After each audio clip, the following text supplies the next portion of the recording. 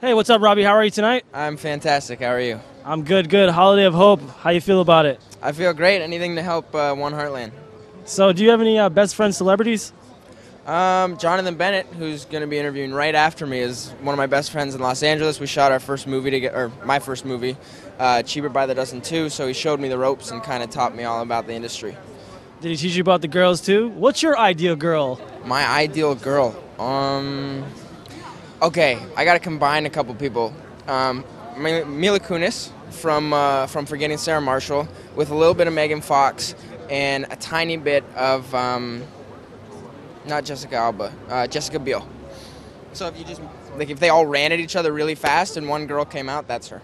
My first kiss, I was a young first kiss. It was like senior kindergarten. I was truth or dare, just spin the bottle.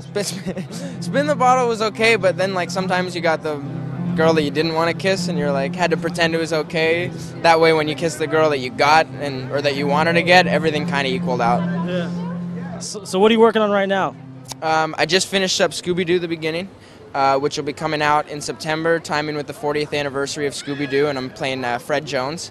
And I'm currently on a Nickelodeon show called True Jackson VP, which airs 8:30 Saturday nights on Nickelodeon.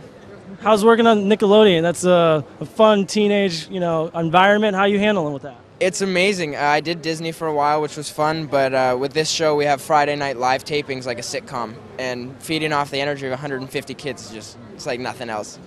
Nothing else in the world. So what's your favorite sport? Hockey. I'm Canadian. There's one answer. Favorite sport, hockey. I played football and baseball growing up, but it always comes back to hockey. What's your plans for the holidays? I'll be heading back to Toronto for a few weeks to spend the holiday with family and friends in the cold. Cold winter with no girls around. Oh, there'll be girls, just cold winter. How are the girls up in Canada? They're great. To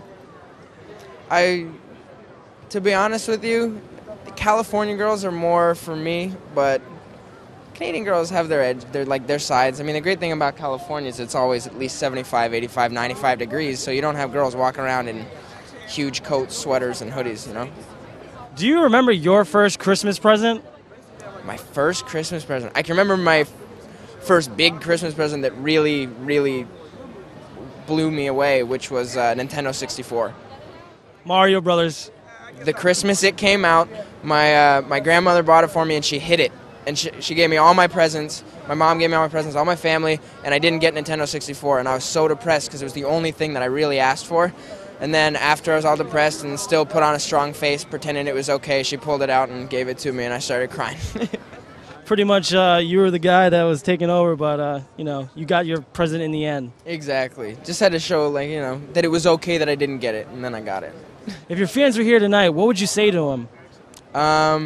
Thank you for being here, and please do as much as you can to help One Heartland. Hey, what's up? My name's Robbie Amell, and you're watching Maximo TV.